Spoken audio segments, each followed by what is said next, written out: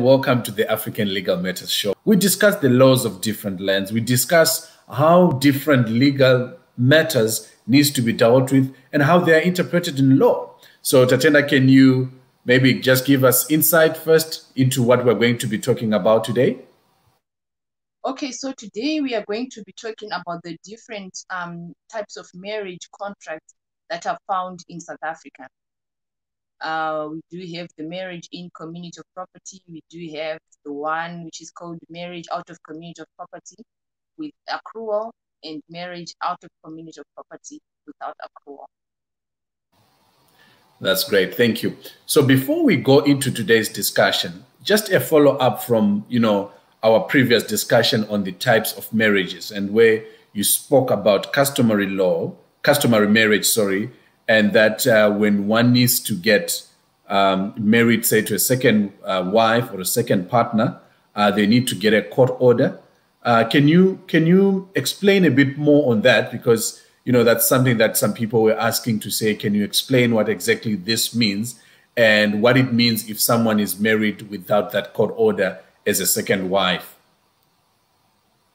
Okay, so when they, like we say, that when they get married in terms of the customary law, they get a certificate. That is when they get registered within 3 months after the celebration. So when they get their certificate, they can choose to say, do we want to get married in community of property or out of community of property? Now, I also mentioned that the man, in terms of the customary law, can change to say that now I want to get married to a second wife. So now if he wants to get married to a second wife, he then goes to court and gets a court order. In this court order, it is going to tell them how their marriage is going to be regulated in terms of the property. Yes, how it's going to be distributed fairly between the new spouse and the existing spouse, together with the husband, in case of death. Great. Thank you. Thank you so much. So now on to today's discussion of the types of marriage contracts. Can you maybe just start by explaining, before we look into the types, what a marriage contract is? It is just like any other contract. A marriage, it has also its terms and contracts. How do you, terms and conditions, how do you want your marriage to be run? What are the pros and cons? What are the limits? How far should we go? I will start by the one which we is much more popular, the marriage in community of property. So when you get married, in terms of the marriage in community of property, it means that all your assets form what they call a joint estate, or it's now called a common estate. What is mine becomes ours. So the debts, they are ours. The account, it becomes ours. Everything becomes ours in terms of the marriage in community of property. But then the advantage with this kind of marriage in community of property is that it creates financial security in both spouses. Yes. And maybe... When you say financial security, because I heard you say the debts are also yours, because so if someone took a loan that they didn't pay back before we got married, you're saying now this loan becomes a joint loan between both of us. Yeah. You inherit the debts, and you also inherit the benefits, whatever that person had. It just forms part of that common estate. All right. And then the other type of contracts? Okay, and maybe quickly before we go in the other type of marriage contracts, the disadvantage of this type of marriage contract is that in terms of maybe one spouse gets sequestrated. So by sequestrated, I mean that the creditors come after one spouse. It means that the creditor or the creditors, they come and feast on that joint estate. It is also one of the disadvantage of of marriage in a community of property. One partner gets a loan of 1 million. When the creditors come, they will come for your joint estate. And so tell me there, but once they are married, or once you're married, is it legal to, if someone gets a loan without the other one knowing, are they still bound to it? So when you're married in community of property, there are things that the spouse cannot do without the other, like land alienation, property acquisition. You need the consent of the other spouse. But then there are things that are probably to do with your profession. You don't need the consent of the other spouse. So what I'm basically saying is that when the creditors are coming, or in the event that you become insolvent as an individual, it affects the joint estate. And I think this is where we start saying, for more information, you can email law@baobabchats.com to get more insight, or if you have got, more questions to fully understand this, because I think we can't maybe dissect it, fully, but I think there is quite a lot that one would want to ask. Like now I feel like maybe, we need to talk about, can someone get into any form of contract if they're in a community of property? What does it mean, the extended family? What does it mean if someone brought children from another marriage? So there's a lot of other, questions one can bring in, which we can't really break down all today. So maybe let's go on to the next type of contract. Okay, we do have the one which is called out of community of property without accrual. So by accrual, I mean to say that if at all during the subsistence of your marriage, there is wealth increase, that is what we call accrual. So they can be out of community of property with accrual and without accrual. So I'm going to talk about the one without accrual. So in this one, I've heard somebody saying that you are married, but you are financially single, which means that whatever is mine belongs to me. My debts are mine. My account is mine. My assets are mine. And then whatever is yours belongs to you. Yeah, that is the marriage. And how do you make sure then that in the marriage, what is yours to remain as yours? Is that part of now what is part of the terms and conditions of this contract? Because I'm trying to think, if we're going to buy a TV, a television set that we're going to use, does it mean that I must keep the receipt and show that this was bought from my bank account? If we're going to buy a couch, and we keep a receipt that shows that this was purchased from a different bank account. Okay. So in this type of marriage contract, you do sign what is called an antenuptial contract. Some call it a prenup.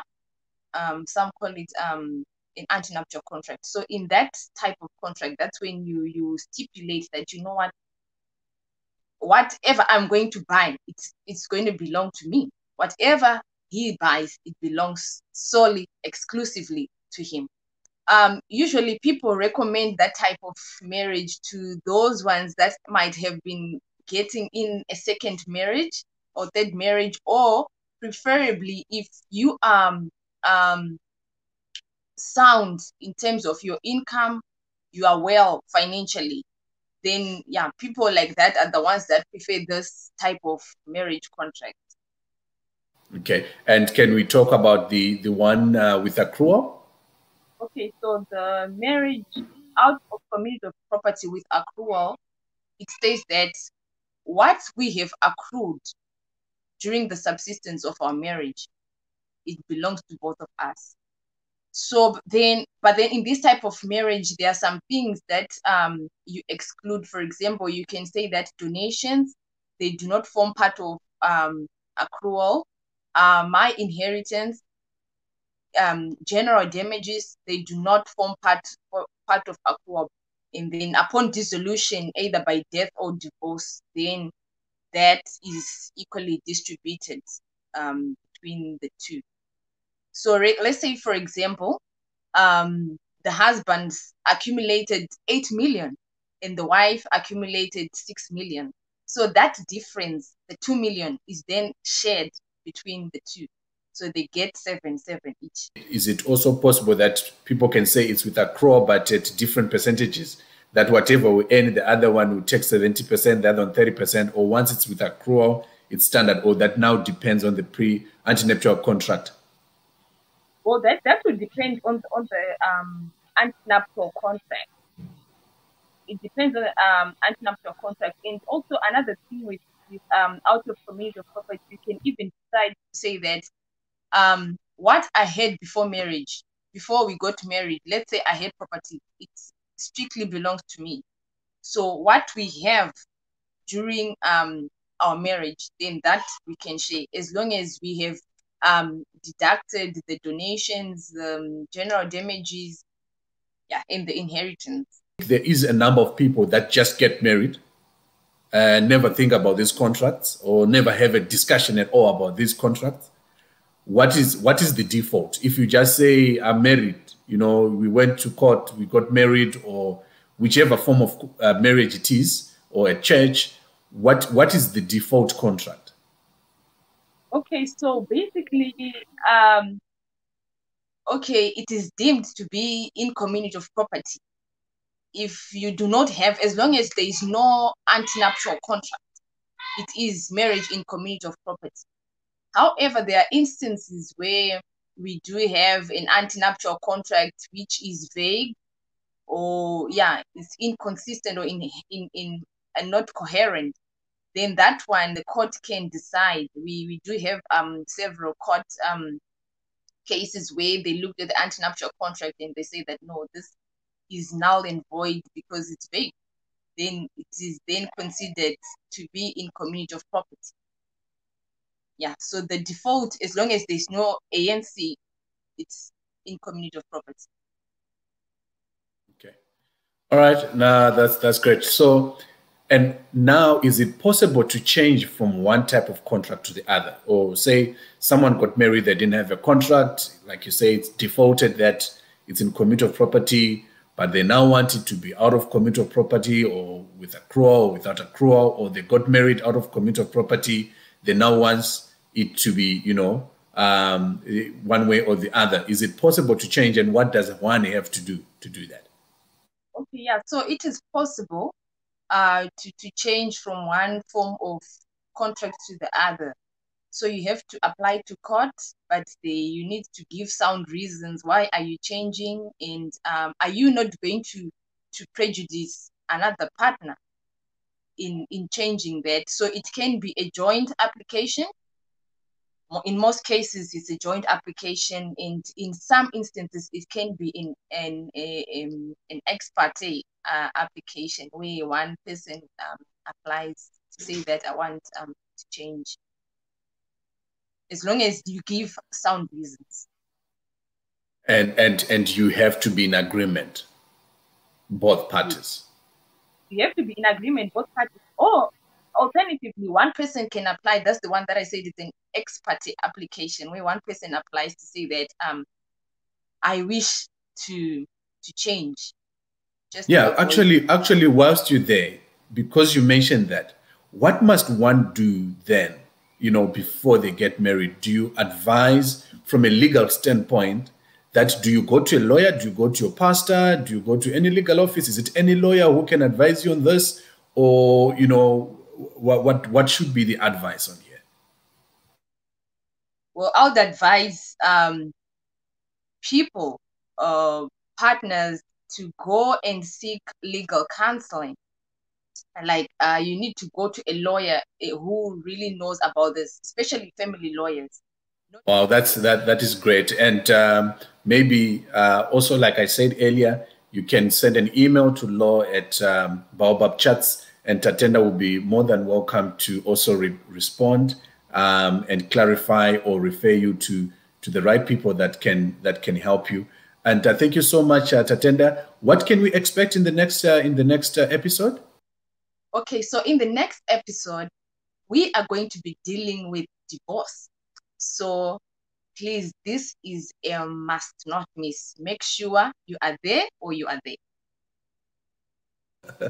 All right, great stuff. And thank you so much for joining.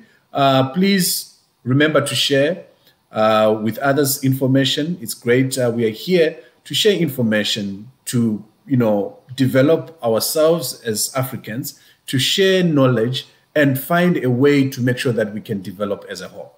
And from myself and the Baobab Chats team, thank you so much and goodbye.